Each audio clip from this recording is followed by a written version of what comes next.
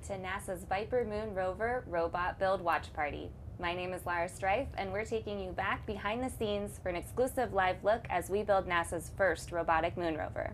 And I'm your co-host, Erica Hangaski, and we're coming to you live from NASA's Ames Research Center in Silicon Valley, California. Today we have VIPER experts that will be talking more about the mission and, of course, answering your questions from the chat.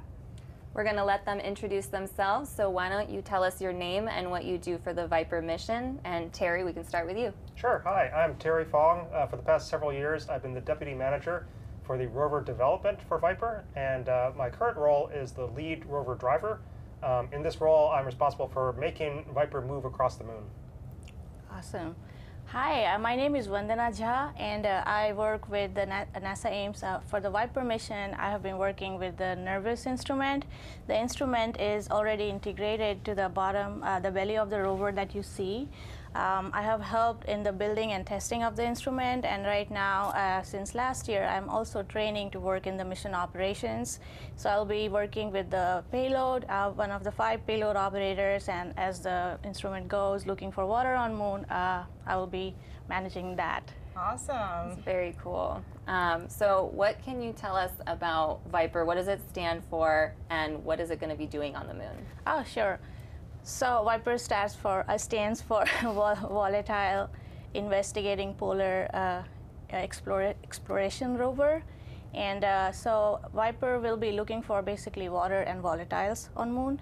It will be also looking for different kind of minerals, like majorly we are going to look for water, and that information, once we find where water is, we are going to create a resource map for on the surface of moon to see how that water is distributed, how deep down it is, and that information is going to be used for future astronauts or future missions to know when they land, because water is very important for human sustainability.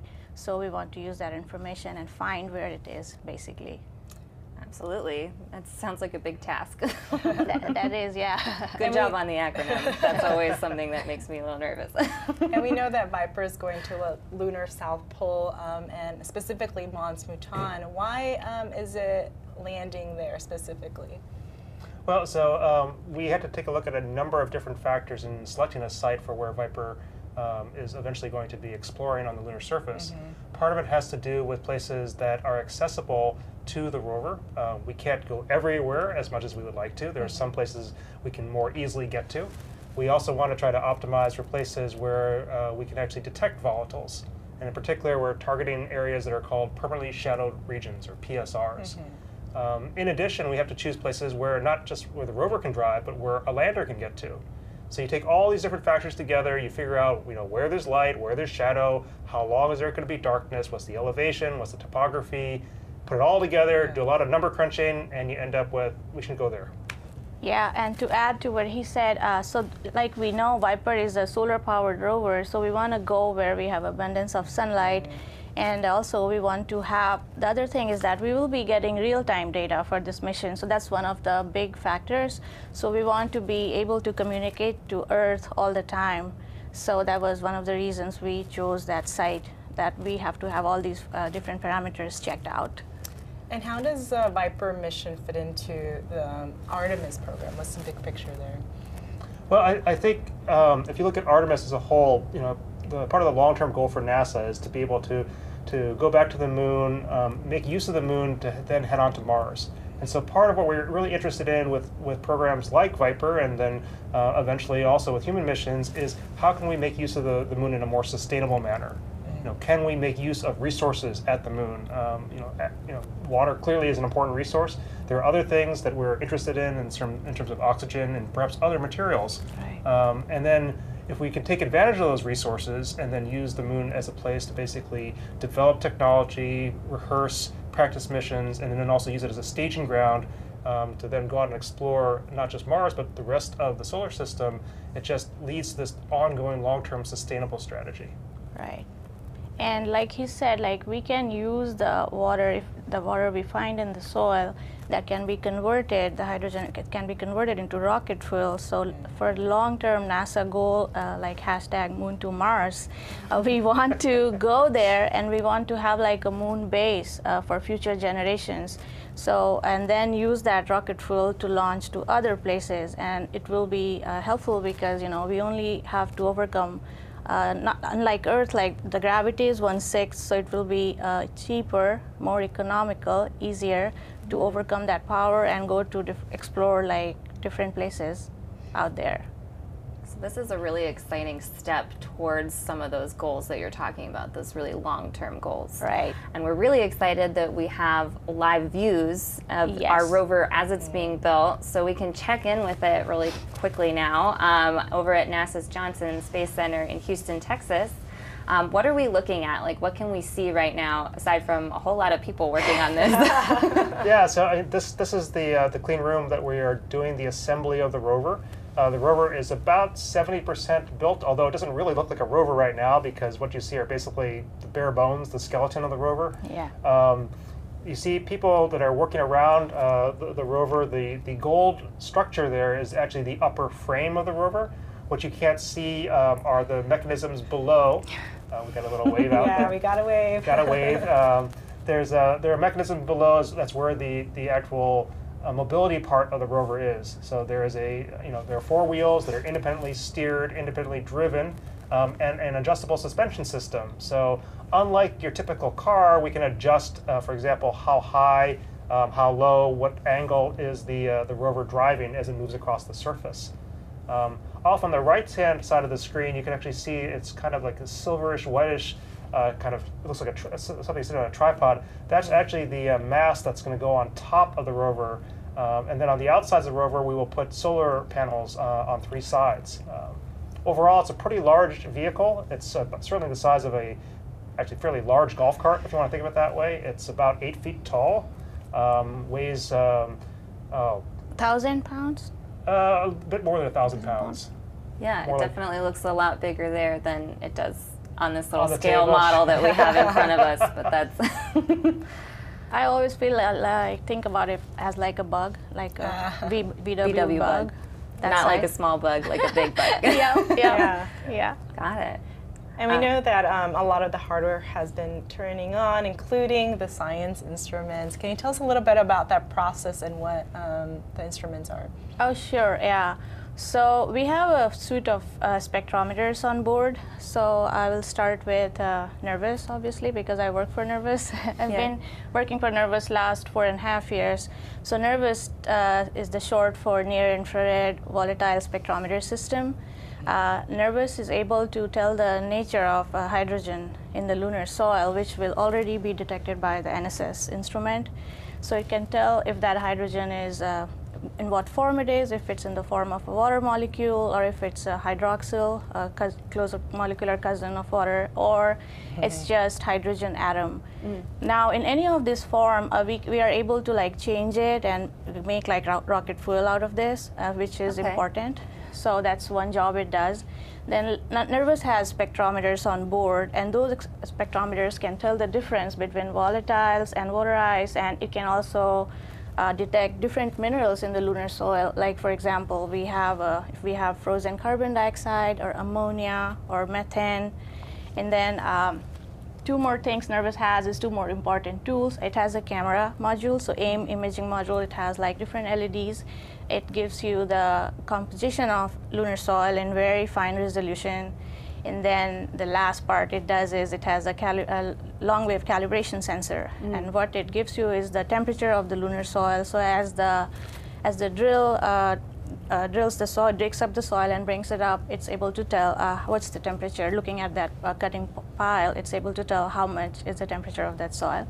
So that's one instrument, and that's at the belly of the rover. Yeah, so Nervous has like, it's one thing with three, it takes care of 3 different big mission goals.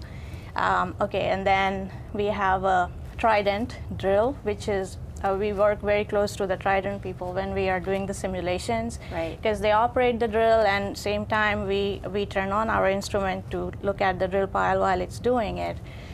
So Trident, let me see if I can remember the acronym. It's okay if you don't. Yeah, it's okay if you don't. It's the regolith, and ICE drill for TRI, drill for I think new terrain, for exploring new terrain. That's there right. you Oh, go. There you go. So the I got it. Trident is the drill is a percussive drill, so it does the spiral as well as it can kind of hammer. So these areas on Moon, they have, you have to remember that we are going to these permanently shadowed regions, the craters. They have not seen sunlight in like 2 billion years, so they are very, very hard. So it will be helpful if it hammers. That makes it like energy efficient, precision. And the drill bit also, at the bottom of the drill bit, like we have a temperature sensor, so that is also able to tell you the temperature of this lunar soil up to like 1 meter or 3 foot is what the drill goes all the way. And what else it does is like, that's the drill for you. And then the next instrument, NSS, the neutron spectrometer system, that's also based at NASA Ames. So the NERVUS and the NSS, they have been built here at NASA Ames. Very cool. And an NSS, what it does is it tells you it measures the change in density of hydrogen, and where there is hydrogen, it's like directly indicative of if we have water or not. And it measures these particles, tiny particles called neutrons. So these neutrons are always emanating from the surface of Moon. And for example, if it hits something same size like hydrogen, it's going to lose energy. And this loss of energy will be detected by NSS, and it will say, okay, fine, we find water there, and then the NERVUS will be able to dig more, and likewise. So that was 3 of the instruments, and the last, not the least, is M-SOLO, right? That is also a mass spectrometer, and I think it stands for Mass Spectrometer for Observing Lunar Operations. So M-SOLO, I think it's very important because as soon as we do touchdown on Moon, it's gonna tell us, because it can measure gas, the composition of gases. It can tell you if the gas is coming off from the lander, or if it's from the lunar environment. That's a big difference that we need to know if we are doing that or if it's there from the surface. It also tells us, differentiates between the different isotopes of water, so that kind of like gives you the ability to tell the origin of water, and that's one of the VIPER mission big science goals, to find out where the Moon water was, or like how old it is, all that kind of stuff. So that's M-SOLO. It's based on one of these semiconductor technologies. So they have, this is built at NASA Kennedy, the whole M-SOLO instrument. So I think they have taken this technology from industry partners and ruggedized it right at Kennedy. And it's used very prevalently in the semiconductor industry, where they use this technology to detect gas leaks and like prevent hardware like malfunction and that kind of stuff. Sorry, that was a lot. So. No, I'm so impressed that you had all of those acronyms ready to go. And it sounds like all of those instruments are now installed. Yes. I know it is probably a little bit difficult to see some of them here in our clean room shot, although I think Trident is sticking out at the top. That's the drill, if I'm not mistaken. And the rest of them are sort of underneath the rover, or I think, Terry, you mentioned this is sort of the front facing of the rover. Yeah, you're looking at the front of the rover, and if I could point to this model. Yeah, sure. This is the front of the rover. At the center here, near the top of the frame, it's kind of like the nose that you can see on this model here. You can just make this out. There's actually these 2 kind of gold cylinders. That's actually the NSS instrument. And on top there, it's in black, a little hard to see against the black of the window. That's as you were saying, that's the top of the Trident drill stem. Very cool. And so, I mean, since we've been using this model as a comparison, that's obviously what a completed rover looks like. We're more than halfway through our build, if I'm not mistaken. Almost 70%, Almost I think. 70%. It's definitely starting to take the shape, but what are sort of the next pieces that we're expecting to come on, and like what's the last piece that comes on? Like what's the final component, do you know? I actually don't know what the very, very last component is. I mean, certainly the wheels go on pretty late. The mast goes on pretty late. We even have the option of on the mast itself, if we have some issues, for example, with the two cameras, the navigation cameras that are on the mast, we can put those on very, very late because they're basically up on the mast. They're not in the sort of center of the rover. I mean, we build the rover in this manner, sort of incrementally from the center on out, because inside, at the core of the robot, is the area that we refer to as the worm box. Right. It's the place where we put all the electronics, as much as we can actually, maybe not all of it, but a lot of electronics, certainly the computer, a lot of the power conditioning equipment is in there, and that's the area that we try to keep in basically nice and snug. Because one of the big challenges for VIPER on the moon is the thermal environment. Right. We go from very warm to extremely cold. And the sun, because there's no atmosphere, and we're operating on top of the lunar soil, the regolith here, we get a lot of direct heating when we're in sunlight. So there's a big challenge. I mean, one of the big things people may not realize about rovers on the moon is you spend most of your time worrying about how do you stay warm or how do you stay cold. Okay. And it's not just, oh, let's stay warm, it's warm and cold. Got it. All right, so we're building from the inside out, which is why it doesn't look maybe as recognizable as a component, as a final rover, because I'm assuming those outer components are some of the last. Yeah, well, certainly the very outside of the rover on three sides are the solar arrays. This is an all-electric rover. Very cool. It's very cool. It's very environmentally friendly. Yeah. Which means it derives all of its power from sunlight. So just like at your house, if you might have solar panels on the roof and you get sun, I mean, we obviously can only get power when we have sun. Right. So when we drive into permanently shallow regions, or if we drive, for example, behind a hill that blocks the sunlight, we're not going to generate power. And so inside the rover, there's also a set of batteries that we use to store electrical power, and it allows us to operate for some period of time. We can't do it indefinitely, but we can certainly operate for several hours, even in pure darkness. Big task. Well, we have a lot of questions coming in from our viewers, and we'll get to those in a few seconds. If you have just joined us here in the live stream, make sure to put your questions and comments in the chat, and we'll get to those soon. We do have a question specifically about the Trident drill that's come in. So it's asking, is there a limitation to the length of the drill to be used for sample collection? Would it be any more beneficial to drill deeper, like 1.5 meters or 2 meters? You want to take that? Yeah. From what I know, the drill is equipped to go until like a meter, which is like 3 foot. That's where we are expecting to see most of the resources. So that's how we have planned it right now. See. I mean, So it's we're also not still planning to quite go large already, Yes, right? we're not planning to go any more deeper. That's what I know. Awesome. Sarah, we have a question here. What is the expected travel distance for VIPER? So VIPER's mission design requires us to drive up to 20 kilometers total over the duration of the mission, which we anticipate will probably be about 100 days or so. Yes. But 100 days is the complete time that the rover's on the surface. It's not actually the complete time that it's going to operate. Operationally, it may only drive for maybe 30 to 40 days out of that 100-day period.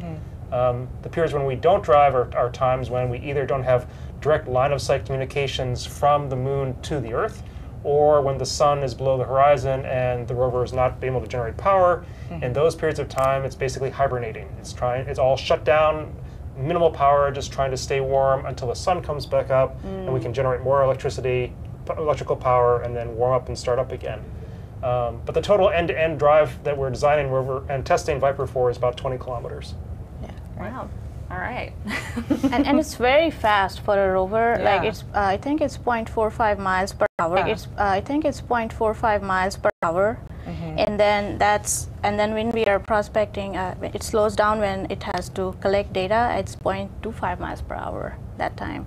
So it's faster than a lot of, I believe, other Mars rovers, where it's like 0.1 miles. Yeah, it drives about 4 to 5 times faster than any of Yes. the rovers that we have previously sent to Mars. It's still very slow compared to like automobiles, but True. Right. our goal is not to race across the moon. I mean, in fact, As a roboticist, I look at this and think, wow, this is a wonderful system. But unfortunately, the purpose is not just to put a robot on the moon. The purpose is to put instruments on the moon. The robot happens to be the way that you do that. Very good point. I have heard it compared to a race car as a rover, in comparison to other rovers. But you're right, comparatively to what we know as a race car, not maybe quite as fast.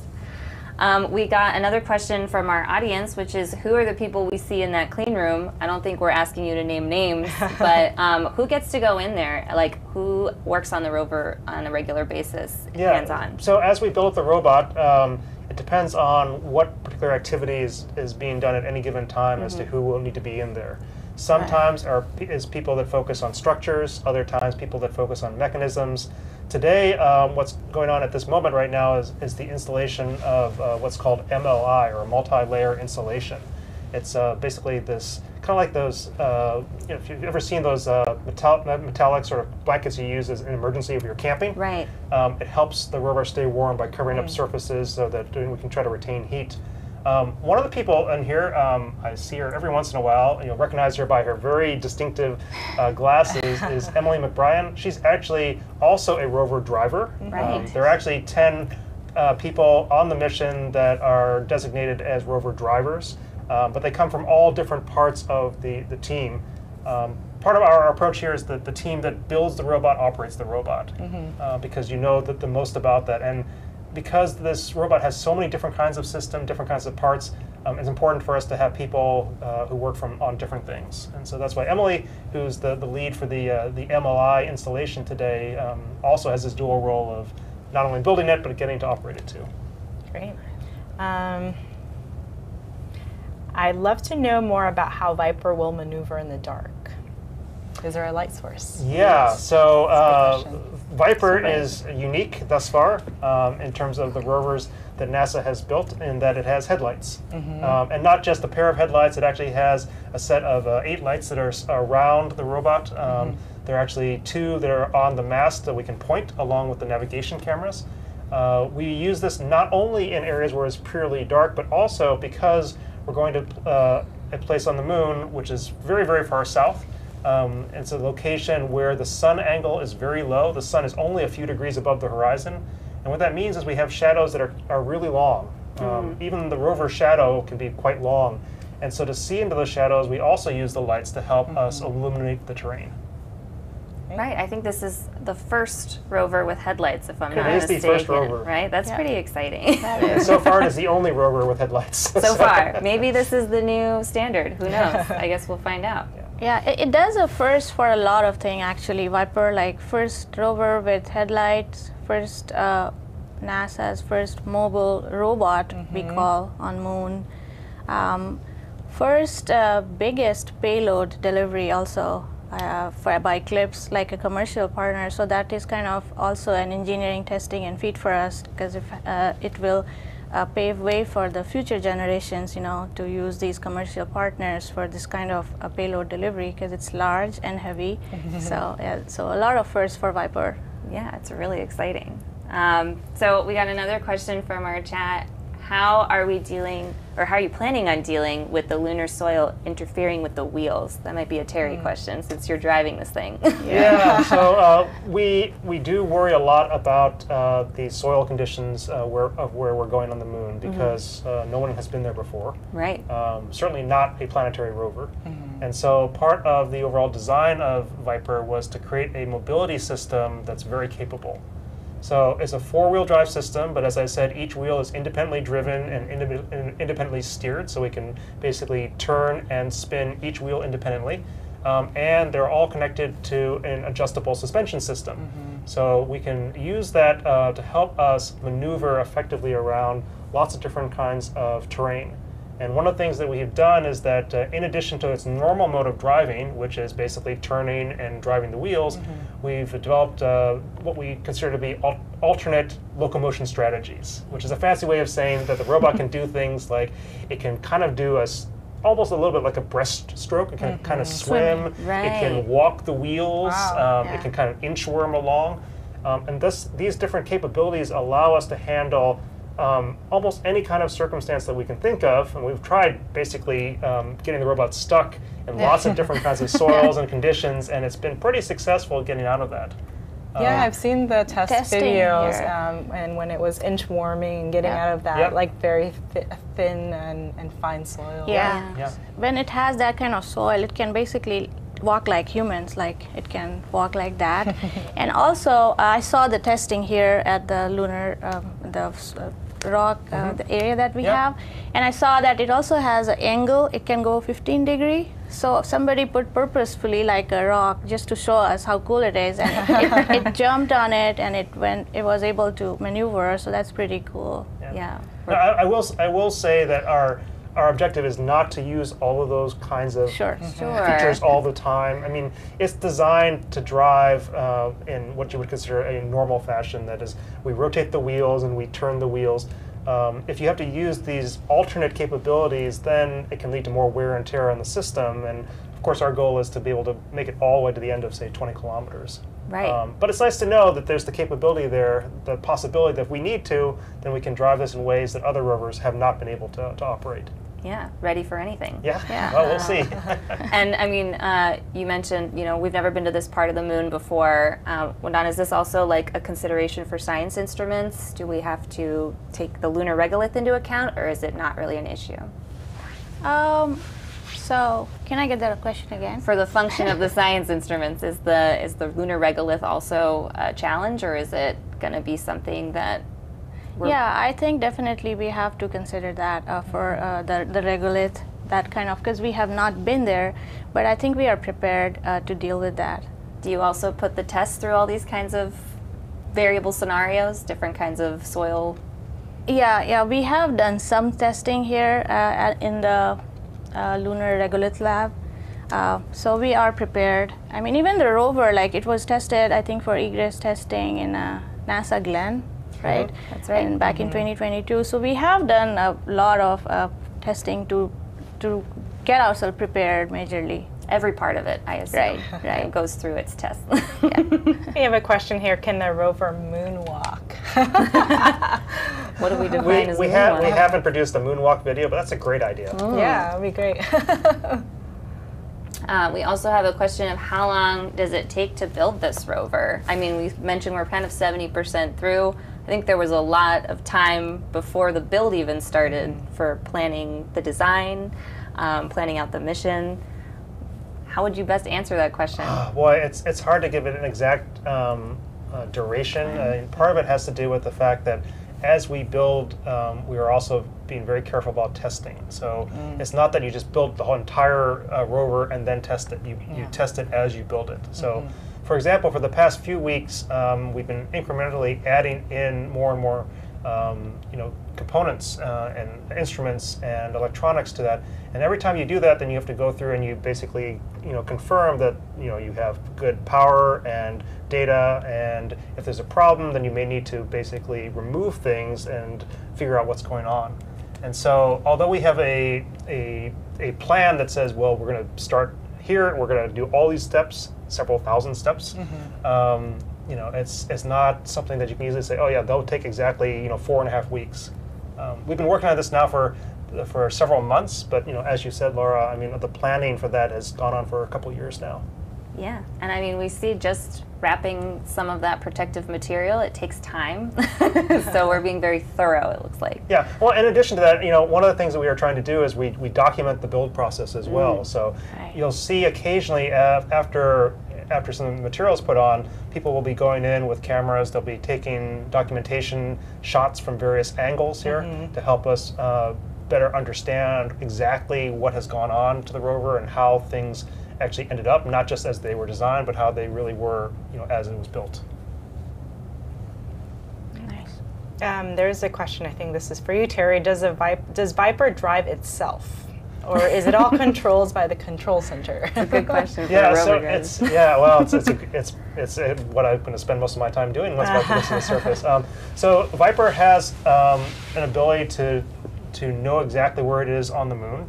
It has a system for basically estimating its position. We operate the rover generally by giving it a waypoint to drive to. That is a location that we say we want you to go from point A, where the rover is, to point B. And the rover is smart enough to be able to understand exactly how to turn and drive to that location. So we don't sit there like you would do with an RC car and basically real-time joystick it. We basically give it a position-based command where it will drive from point to point. Great. Yeah, but you made a good point. It is near real time that we get to see this rover in action when it's on the moon. That is, just to go along with the list of other firsts, I mean, because this is NASA's first lunar rover mission, it also means that our mission operations design is very different. Right. In terms of real-time communications, it's not instantaneous. There's still the round-trip communication time between the Earth and the Moon, so we'll send a command to the rover. It has to go to the moon, to the rover has to do something, it has to send information back. And there's also, because there are ground stations and buffering and actually Earth terrestrial networks, round trip is maybe 6 to 10 seconds. So it's not, immediate, but it's real time. Almost real. But compared to Mars, which is 20 to 40 minutes, it's round trip. It certainly is real time in that sense. Yeah, well, I mean, I think when I watch something live, there's usually a little tape delay. Yeah. I was watching the Grammys the other night. Like, I think 6 seconds, not bad at all. Yeah. And then to bring it back to, you mentioned earlier that you've got team members from all different sort of parts of the VIPER team that are going to be drivers. How do you kind of prepare for that role that no one's done before? Yeah, we have started mission operations training. That's actually started last year. We go through a variety of simulation sessions where we try to simulate different aspects of the mission. And then, of course, we also have practice sessions where we focus on specific aspects of operations. So in terms of like the drive team itself, we have specific techniques that we are worrying about. So for example, if you're driving, as we refer to it, down sun or up sun, it's very similar to, in many respects, to thinking about sailing, because you worry about where the wind is in sailing. Here, for a solar-powered rover that only has solar rays on 3 sides and long cast shadows because of the sun, we worry about where is the sun, and we worry about how do we drive relative to the sun.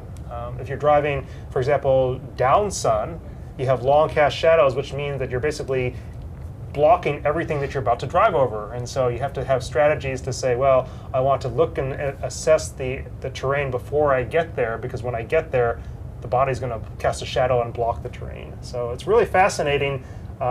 It's a lot of interesting, I think, training and practice, and this mission operations work goes on for a long time. It's not just, hey, we launch it and then we'll figure it out. Instead, we spend a couple years leading up to the launch working out and practicing operations. Yeah. Very cool. I agree. I was very impressed that we started training. It's been like more than a year in this. And NASA Ames, the multi-mission operations center, is based at NASA Ames here. So we were doing like all the instrument operators will come and we will be very serious. Like we are already on moon and we are traversing on moon and looking at moon data. We have this simulation data that we work with. And like the nervous team, they work very closely with the Trident drill because we have procedures that we follow where every team does a step. So it's useful also going through it, and I understand how useful it is. That takes care of, prepares you for all kind of errors that can happen when you actually are on the moon and you do not want to do that. You want it to happen now. Yeah, we said we're preparing the rover kind of for anything. We're also preparing, it sounds like, all of our team members for any scenario for a long time. You're getting a lot of training. The way it will work is like the mission operation people, we will be going like 2 weeks around the clock. So there'll be like 3 shifts and we'll be going one after another. You could be working during the night. So like it's nice to be trained and aware and like train your mind, body for like that kind of stuff. I mean, you're never trained enough, but it's good to do the homework. Yeah, train your friends and family to get used to the schedule. Right. Yeah. And what's been a VIPER build highlight for you personally? I just was thrilled to actually see the navigation camera, not the navigation cameras, but some of the cameras get put on. As a driver for VIPER, I'm used to thinking about exactly where is the robot in relationship to the world, and the way you do that is you rely for this mission on cameras. Cameras are really the sensor that we use for observing the environment and figuring out what's safe, what's not safe, and where we can go. I think a lot of people probably on the stream here are familiar with all the development in self-driving cars. They have lots of sensors that work well here on Earth. Unfortunately, we can't just take one of those and somehow make it work in space because the environment is radically different. Very cold, very harsh in terms of radiation, in terms of dust. So things like laser scanners don't work well, especially if they need to be small and light and low power. And so what we rely on are cameras. So when the cameras started going on, I got excited. Awesome. How about you? What's been a highlight for you?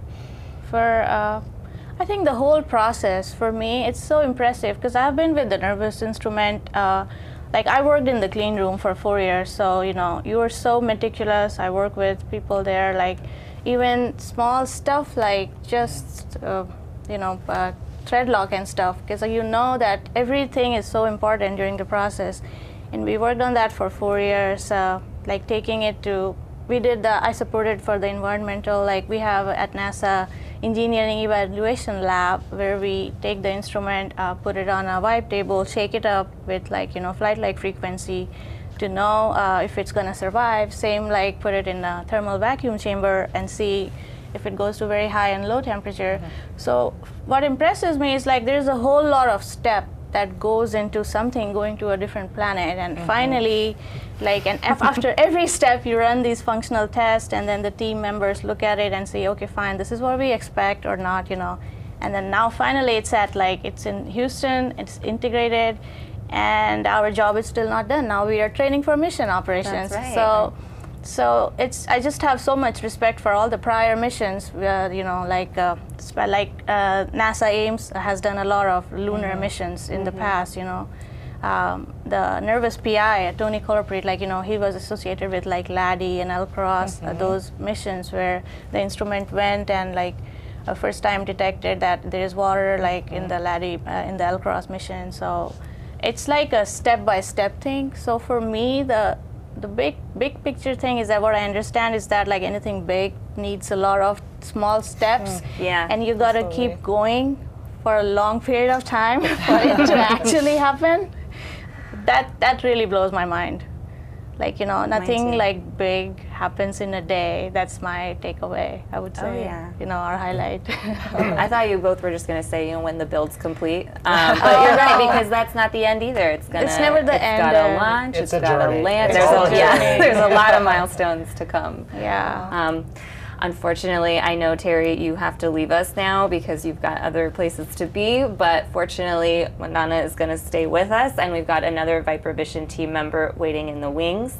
So in the meantime, we'll cut to just a shot of the clean room where you can see the live views of the rover being worked on by our friends and colleagues at NASA's Johnson Space Center in Houston, Texas. And we are coming to you live here from our studio at Ames Research Center in Silicon Valley, California, which is the home of VIPER mission operations. All right, thanks, Terry. Thank you, Terry. If you're not familiar or you are just joining us now, VIPER is NASA's first robotic moon rover, and it'll be exploring near the lunar South Pole for water and other resources.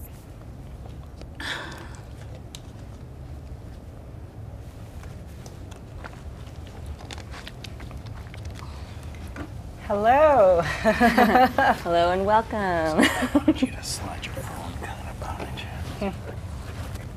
Thanks for joining the watch party, hon. Well, thank you. Make yourself comfortable.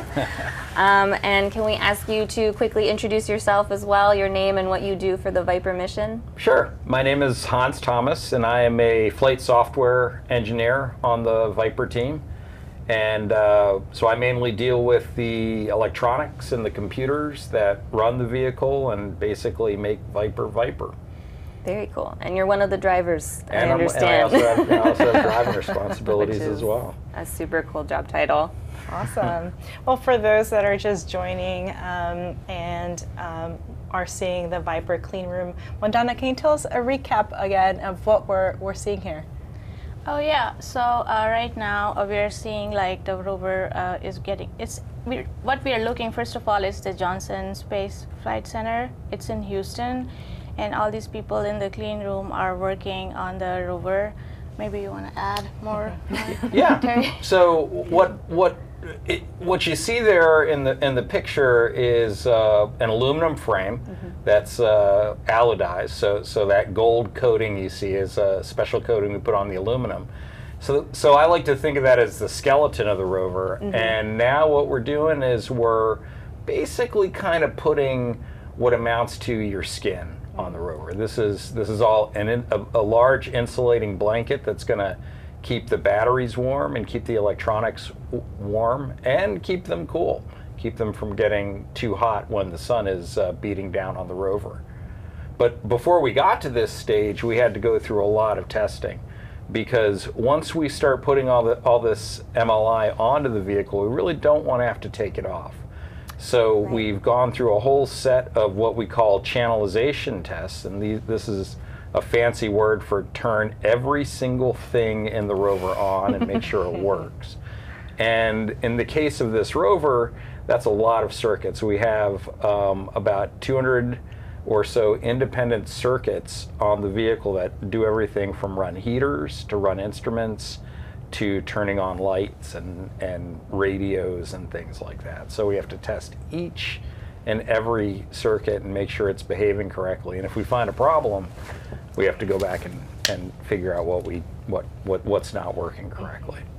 Right, and this is a familiar scene for you because you've been in that clean room, if I'm not mistaken. Oh yeah, right? I've been in that clean room. I've been in the garb that you see there. Yeah. What's that experience like? It's first of all, it's really loud in a clean room because there's a lot of clean air that's moving around inside there. And second of all, the garments that you're wearing are they're not the most stylish thing in the world, but they're also very warm. You'd be surprised how warm those jackets are. And because we control the humidity, it's you actually can get quite dehydrated working in there. So, you know, sort of every 3 or 4 hours we have to stop and take a break and go outside. Right. And then the other big thing we always worry about when we're working on spacecraft is what we call electrostatic discharge. And so you'll see everybody that's around the rover has a little gray cord that's running back to a box on the wall or on a frame, and that keeps us grounded so that we can't walk up and sort of zap the robot and damage something. So so it's kind of a choreographed process. We have a set of procedures. We're not just sort of in there, you know, doing things. We have some pretty specific roles and sequences of work to try to get this thing assembled. Because one of the things you got to appreciate is that you can't reach in and touch different parts of the vehicle after you've put the MLI on or after you've closed a certain box out.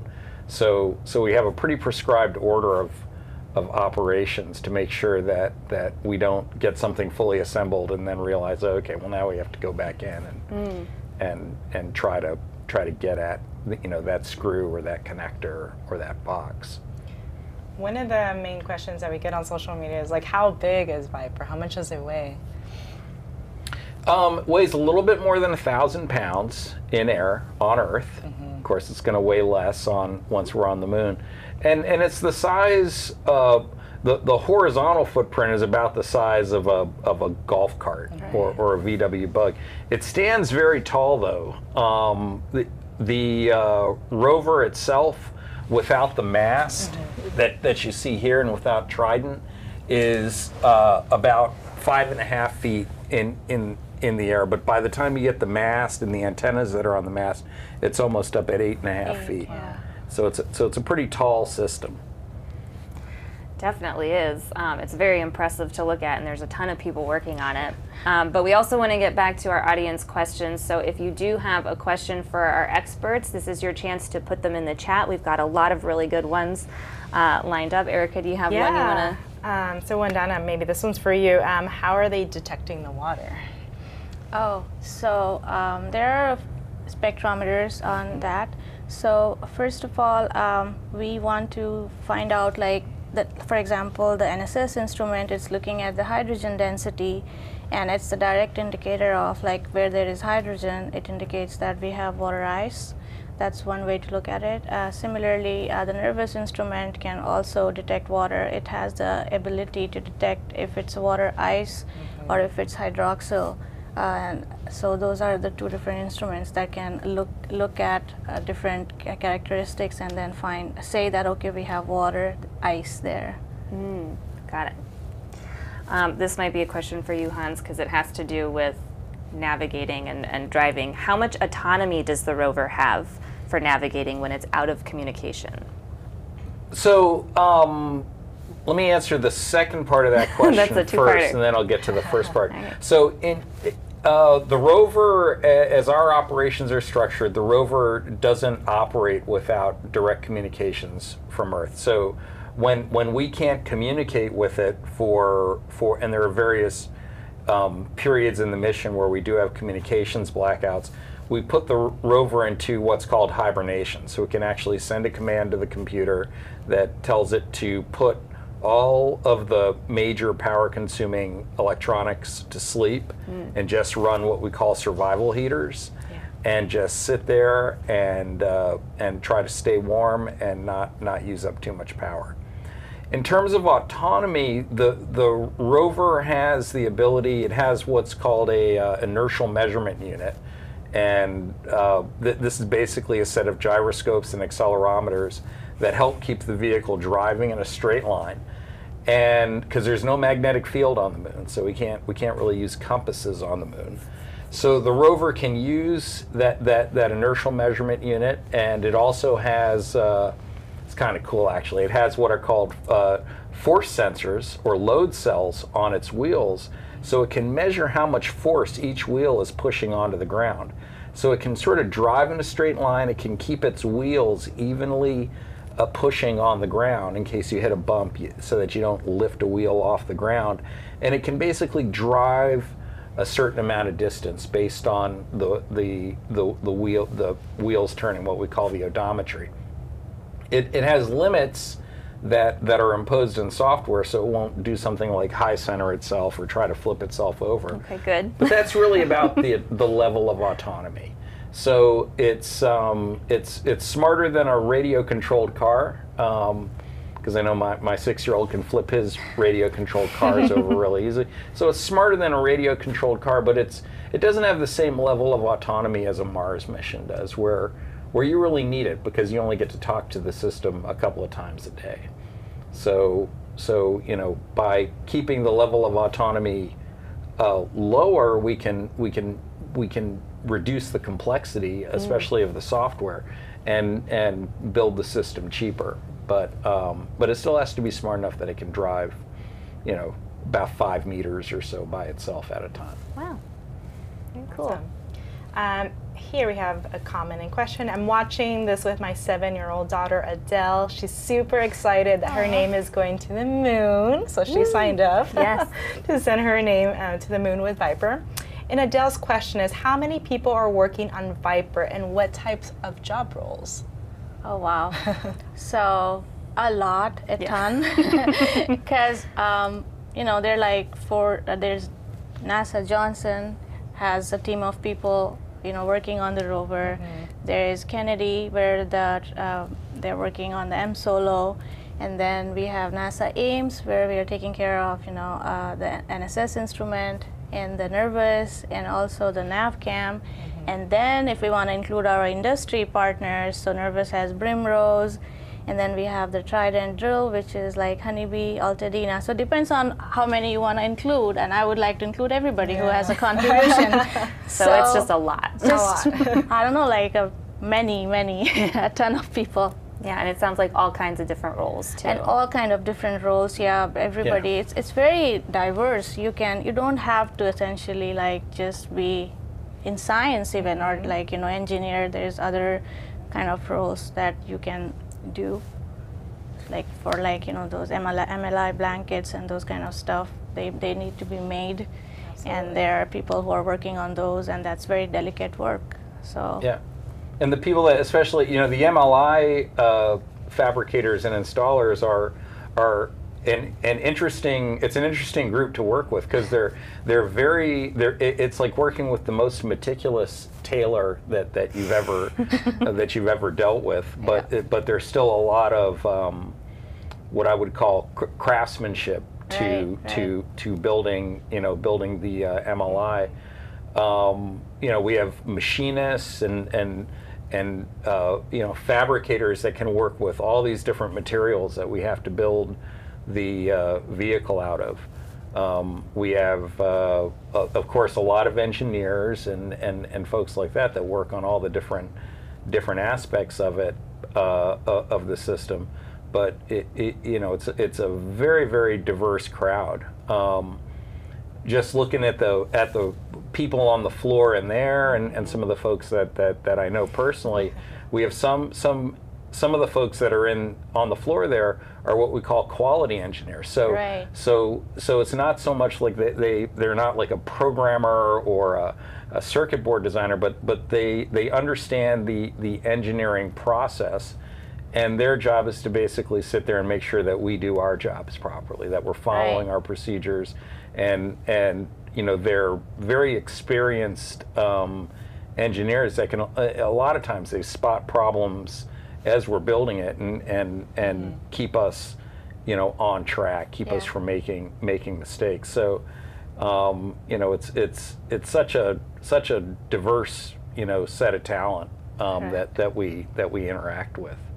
Even the folks we work with at Glenn Research Center that build what I like to call the world's coolest sandbox, which is SlopeLab, are an amazing bunch of again hydraulic engineers and fabricators that built this massive sandbox that we can tilt up and down and practice driving in. Yeah, we were just talking that we did the egress testing for our Rover there, like May 2022. Right. So yeah. Well, I mean, that brings me to this next question, which is how far away are we from getting this thing on a shaker table and a full test of all features? It sounds like some features have already been tested. Some are maybe currently being tested. What can you say about that? So the process that we go through when we're building the Rover is we have a set of components or boxes. We have a control computer, we have instruments like Nervous, MSolo, Trident, and before these instruments are delivered into the program, each one of these subsystems goes through its own thermal vacuum testing to test that it operates across its full temperature range. It goes through its own vibration testing so that we can catch those problems before we bolt the entire system together. We will go into vibration and TVAC hopefully this summer. Like in the May, June-ish time frame, assuming we don't hit any major snags as we're building it. So we'll go through system level vibration, and then we'll go into TVAC, thermal vacuum testing. And the thermal vac testing is actually going to be kind of exciting because if anybody watched the movie Armageddon, where with Bruce Willis, where they were doing their testing in this big thermal vacuum chamber in the movie, that's the chamber we're going to be going into. Oh, I didn't know that. Yeah. Oh, So we're going into the historic chamber 2, and this will be really exciting for us. It'll be really exciting for the team at JSC, and once we go into TVAC, we'll conduct a whole sequence of operations, basically simulating deployments of the drill, taking pictures, articulating the pans and tilts and the high gain array, and making sure this whole thing can work across that full lunar temperature range. Can't wait to see those tests. That'll be very exciting. Is that the major testing that occurs before it goes to the moon? Because we can't drive the final flight unit Rover on Earth. Is that right? Correct. Yeah. That's one of the limitations when we build these things for these environments. We take advantage of the fact that the moon has much lower gravity, but that means we can't drive it here on Earth. We do have a test bed vehicle that we use here on Earth. We call it the MGRU, or the Moon Gravity Reference Unit, that we test deployments and operations with. But yeah, this instrument, this system, we can't really drive it. Got it. So after that, after we go through that TVAC, we'll ship it to Pittsburgh, where we're working with our CLIPS partner, Astrobotic, and then we'll work on integrating it to the lander. Exciting. And once we get it on Griffin, then we're starting to get real. Yeah. So we have one question for you, actually, Vandana. Sure. You're very knowledgeable and an inspiration for many women. Oh, thank you. I wonder how a NASA scientist like you spends downtime to keep being energetic, creative, and productive and inspired. Oh my God. So, like, what I do other than my work here, is that what they are trying? I mean, I have 2 dogs, and I love them to death. So every day when I'm done with work, that's like, I look forward to really going home and going on a long walk with them. That's even on weekends. And fortunately, we are in the Bay Area. There's like so many hikes. Not like right now when it's raining outside and it's freezing. But if it's a sunny weekend, then I take them out, and I like reading. I mean, that's one of my, I like reading. Sometimes I just cook myself a healthy meal to just feel better. So a bunch of stuff. I like yoga. What about you, Hans? Oh, you know, my big go-to is I drive home from work and I open up the door and my kids come screaming at me and my dog comes screaming at me and the cat starts screeching and my wife's asking me where's dinner and get cooking, and you know that's really my salvation. That's what keeps me happy. Keeps you busy, it sounds like. Yeah. I'm the thing that always puts a smile on my face is when I've got all 4 burners in the kitchen going and I'm throwing meals in and trying to do math homework at the same time. It's a good time. Yeah, very cool. So we got a question that is about what happens to VIPER sort of at the end of its mission. What will that look like? Is that going to be sort of a hard stop? I was seeing shaking of the head. I don't think it's a hard stop. We will keep measurements as long as it goes. So it's more like on the battery when it quits on us. Because I know there's a lot of Mars rovers, which like they were planned for a shorter period, but they still keep going. Right. So we will take as much data as we can, because we are scientists here and we want to know all the effort that we are putting on. We are not gonna just let it go just because it's a 100-day deadline. We'll keep working as long as it supports the operations, and then yes, at the end the battery might quit on us and then it will stay on moon. Right? Pretty much. I mean, it might wake back up once the sun comes onto it, but we do kind of have a kill switch that we can send a command to it, and it kind of sets the electronics up so that the batteries are going to die and that it can't really turn itself back on. So you do, when you build a mission, you got to have a disposal plan, got to have a way to turn this thing off so that it doesn't interfere with future operations. It sounds a little bit like we're just going to have to see what happens on the moon. Take it one day at a time. Exactly. It could last a lot, or one lunar day at a time. One lunar day at a time. Baby steps. Yep. And how does VIPER map the surface of the moon? So we map the moon in a couple of different ways. One is we're every time we stop, we can pan the cameras around. This is the set of cameras and lights that are on the mast, and we can generate a panorama. So that gives us a full 360-degree view around the robot, and we can merge those panoramas together to get a very complete map.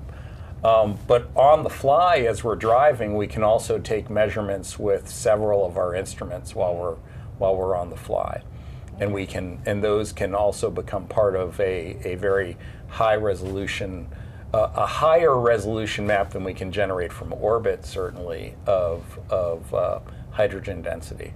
Right. Like in prospecting mode. Maybe you can speak a little bit to prospecting mode with some of the instruments. Yeah. So what was the question again? I got a little. It's how will VIPER map the surface of the moon? Is one of the questions. Yeah, I think you did a good job. I don't know what to add to what you Okay. already said. Okay. Yeah, and then we know that VIPER, during the test, it has already taken its first image, right? Other Yeah. cameras. Yeah, Correct. On the cameras, and we've taken and cameras are great, but we've also taken data with the spectrometers, which Right. which for me is really exciting. Neutron spectroscopy is kind of really cool, and actually seeing these relatively sensitive instruments operate as part of a whole system is actually very exciting for me as an electrical engineer, because a lot of times when we build these things, we'll end up with problems where one instrument sort of contaminates the data of another, or the electronics that are in the computer that are reading the data are stomping on the data that's actually, or stomping on the signal that the instrument's trying to measure. Yeah. So yeah, that's impressive. You're right. Like a lot of NSS and the nervous instruments. So even like with M Solo and nervous, we share some of the field of view of, Right. Of the cutting. Like when the Trident drill takes the lunar soil out and then it put it. So some of the field of view is shared by both of the instruments. So that's also nice to kind of have a comparison when we have the data there. Yeah. And like multiple instruments, like having, like we do the surface temperature, same the drill does the temperature. So like it's nice to add on and like compare with each other and like compare notes. Absolutely. We also have a question here about how the robot is powered. I know we pointed out the solar panels a little bit earlier. It sounds like some interest in the power source and also the type of battery. Do we know what kind of battery is inside VIPER for storing the solar power? Yeah, there are two lithium-ion batteries. We call them the forward and the aft battery because of where they're located in the vehicle. And these batteries are actually built up out of what we call 18650 cells. So, if you're into lithium-ion batteries, you'll know that they're sort of the little bigger than a AAA battery size lithium cells that are prevalent in laptops and in your Tesla and in a wide range of products. Right. And so we have a group that we work with at JSC, led by my good friend Cindy C2 and Angad, and they build these batteries from scratch. They purchase the cells and they screen them, and they work with other companies that are commercial companies like Eagle Pitcher to build up these large batteries and test them. So that's one of the great things about VIPER is that it's not just NASA. It's so hard. We rely so much on industry and academic institutions to really bring a mission like this, across the finish line. Wow, amazing. And you kind of touched on this, Hans, but I know Vandana also, you talked a lot about the instruments. There's this question, are any of the instruments affected by space radiation? I know you guys do a lot of testing. I'm not sure. I don't No, think well, so. they're not really designed to measure space radiation or the radiation fields in space. There were instruments that were on the last astrobotic mission, the Peregrine mission, that were more for measuring interplanetary radiation. But we do have to take special design steps to make sure the electronics are going to work correctly in the radiation environment on the moon. So we, all of our systems are spec'd in terms of, how much radiation they'll tolerate, long term as well as short term. Because you worry about the long term exposure to radiation because that'll degrade certain materials, but then you also worry about the peak energy, like when you get zapped by a cosmic ray, and how that'll change things. And we have special hardware and software features to kind of deal with this because it can cause your computers to malfunction. I saw a lot of the testing that was done on that. Yeah. So I know we kind of touched on this. This rover is going to go to the near the lunar south pole. there are a couple of clarifying questions or questions about sort of like what area of the moon is this? We said it's not an area that we've ever been to before. So what do we actually really know about the landing site area and the environment there? So some of the information that we have is from the past orbiter missions. So like especially the landing site, I think it was decided also based on the LRO data. Yeah, Lunar Reconnaissance Orbiter. Yes, thank you. Always those acronyms. Always acronyms. So yeah, that's one of the reasons we decided. And like we were talking earlier when Terry was here, like other reasons to decide was like the terrain. And we want to go to the South Pole. One of the other reasons is also that we want to, the Artemis, the astronauts, they're going, people we are sending, they're going also to the South Pole of the moon. Right. So this data that when we go there is going to be very valuable asset for them to decide when we look for water, if we find water there, how, when we create the map, where it's distributed and how deep it is. That kind of information is important because when we send people, they need water, they need air, oxygen to breathe.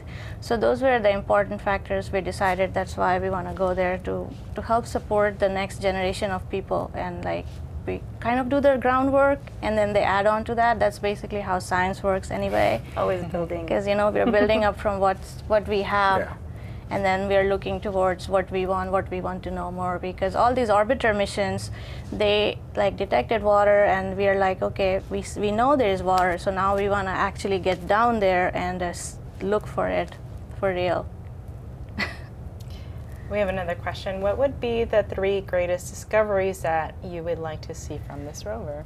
The first one would be see like water ice, where exactly, kind of know how deep it is, and the spatial distribution, and also kind of about all the volatiles, like how they are distributed, and also even after we find water, we want to know what's available for use, what we can use or convert into rocket fuel. So there is a whole different line of questions that we have to solve after we do the first set. So the first 3, yes, the top 3. Well, yeah, Yeah. the first one, so the top 3. There's many. Yeah, there's many, but looking for water, ice distribution, other minerals, what's more available, like if it's more carbon dioxide, frozen carbon dioxide, or if Right, it's more right. ferrous, or what is it? We want to know and measure, like when we get down there and do it, because so far we have a lot of data from the orbiter missions that has happened so far, and some of them are still giving us data, like LRO. Yeah. Like, it's been operating since 2009. Yeah. Is that correct? Yeah. Wow. So we kind of lean into that, and we want to take a next step forward, because okay, fine, we did go to the orbit, now it's time to land and dig there. And I think digging is also a kind of very cool thing for me personally, like going there with a drill bit and digging the soil Yeah. up. It's very it's not trivial, it's very complicated, all the engineering feat and everything to come up and work in perfect tandem. So Absolutely. so yeah. Yeah, and really being able to prove that, to kind of amplify that statement about drilling, certainly in the context of Martian exploration, being Right. able to achieve robust planetary drilling starts to become really key as we're trying to search for signs of biological life, trying to drill into those layers and really understand the time capsule that those that top meter, 2 meters of soil can really provide for us. And So- how, can you tell us a little bit more about the soil and the surface of the moon and what VIPER will encounter?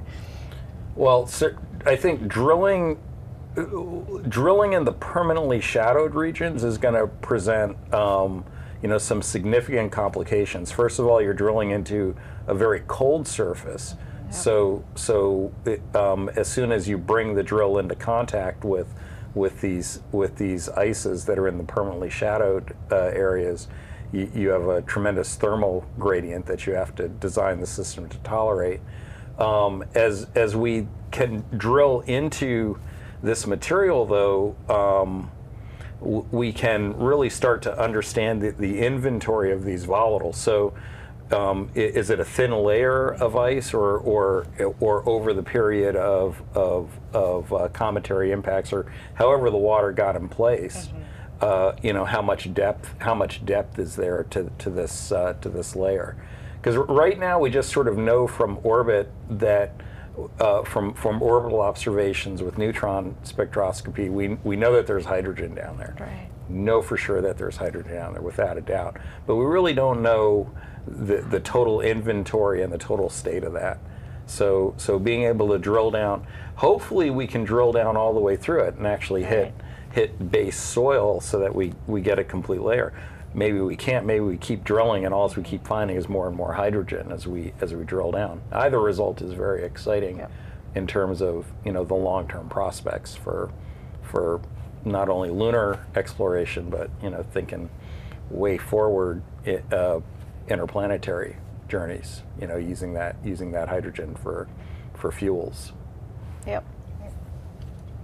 Okay, well, I know we asked Terry, and Vandana also already answered, but was there a milestone in the build process that you were most excited about, or that you're still really looking forward to?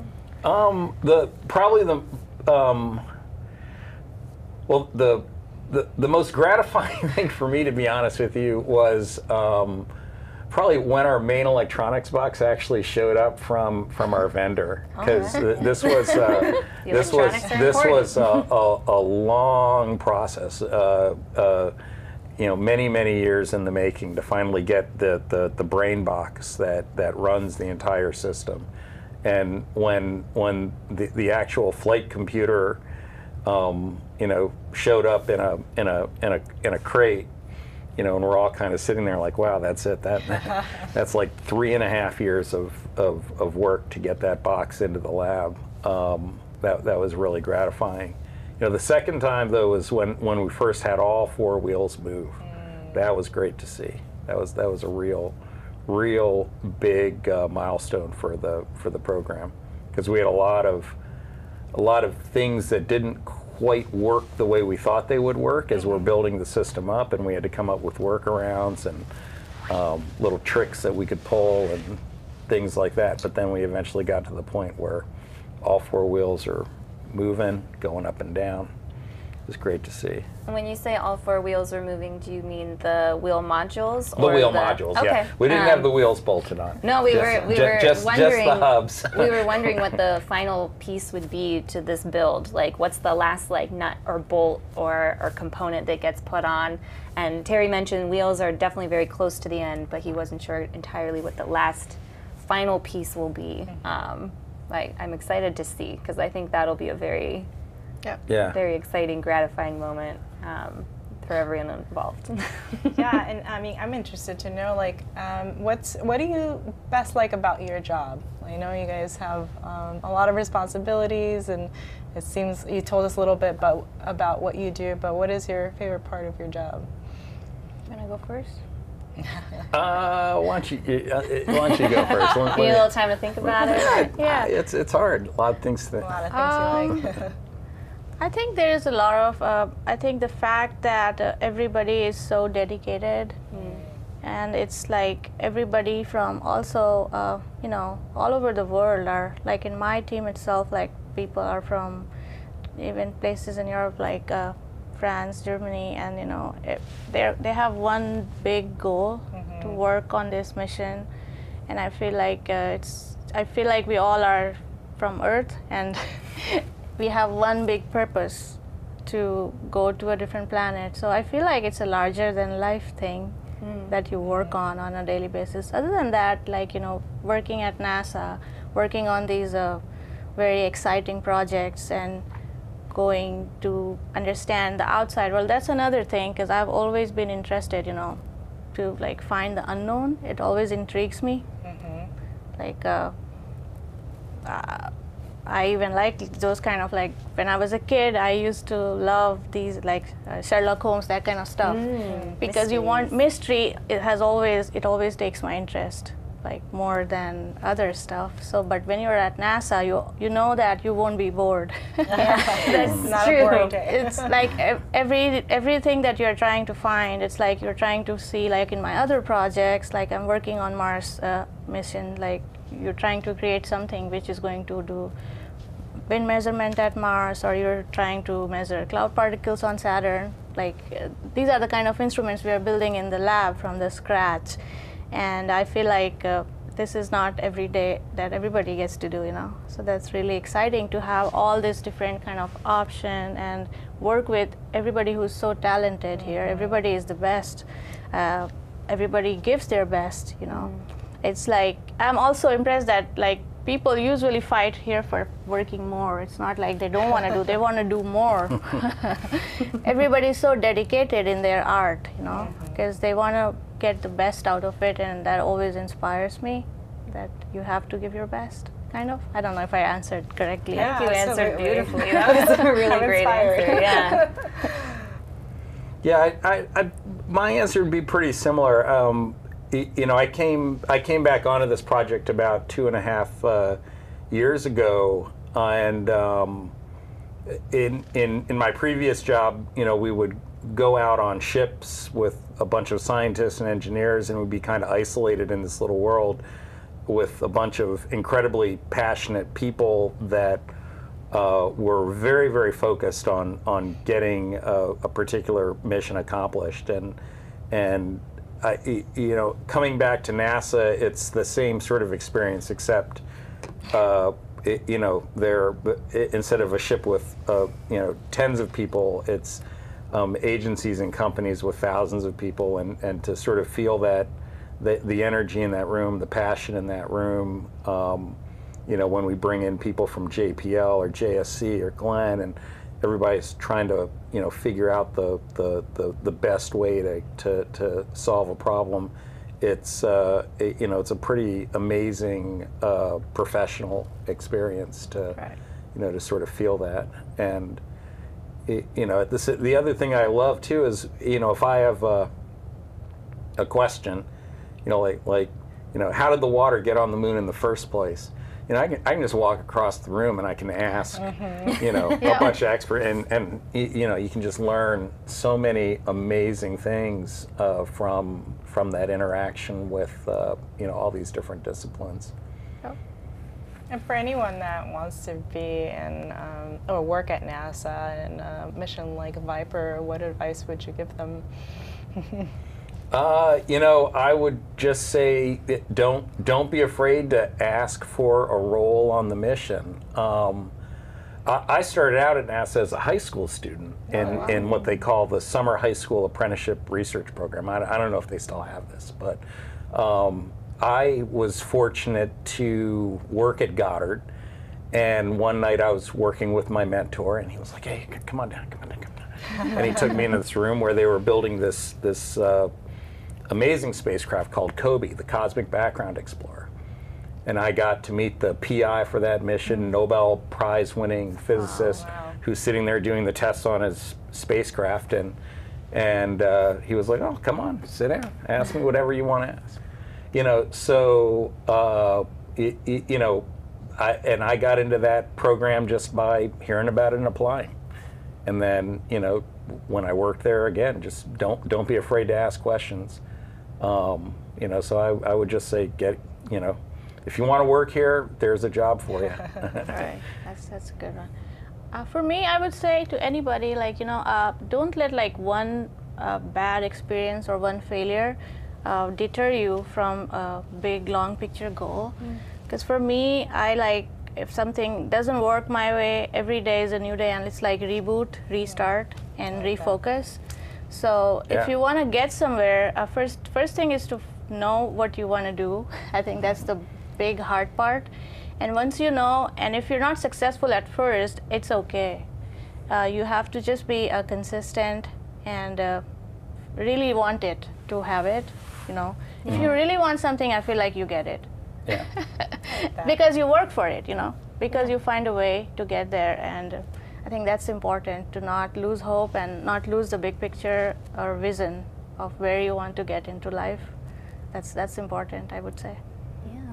So how does this mission kind of do that for you? Is this like a career peak? You said you're looking towards Mars after this too? So yeah, it's a person. Yeah, so I started at NASA as a postdoc, and I was looking at Mars. I was looking at how dust lifting happens on Mars and how it, in the northern hemisphere summer, and like how it influences the water cycle on Mars. So that was my first 3 years. And now if I look at it with that point of view, now I have been working with VIPER and Nervous for the last, like this May will be 5 years. Wow. And then our next step is actually Moon to Mars, So I feel like for personally, it will be like a full circle, because I started my journey at NASA studying the planet Mars. I'm putting time. And even now, like other than this VIPER mission, I work for this flight instrument group here at NASA Ames, so where we have a lot of Mars effort going on. So I think once we get in the future, we finally go to Moon, for example, make a moon base, go to launch to Mars, and I'll be, I think, very happy that day. Okay, you're looking really long term. I like it. And what about for you, Hans? I mean, rover driver, I think it's pretty hard to top Moon rover driver as a job title. That's a great job.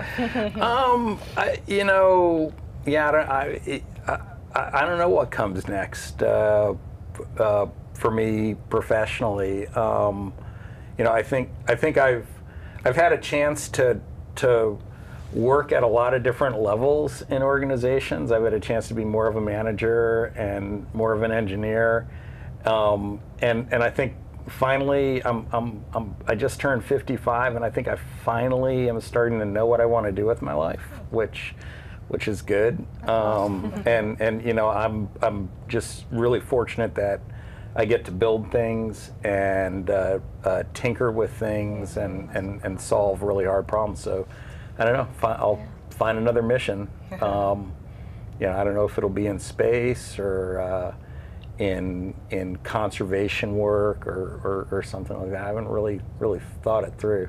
Yeah. It's a hard one. Like I said, it's really hard to know what you want to do, like exactly. It's also changes, I think. I feel like personally, as you evolve as a person, sometimes people want to try different things, so. Yeah. For now, it's Moon rover. For now, it's VIPER. Go VIPER. Go VIPER. All right, well, we are nearing the end of our time, but before we go, we do want to let folks know that you can send your name to the moon with VIPER by going to www.nasa.gov/sendyournamewithviper.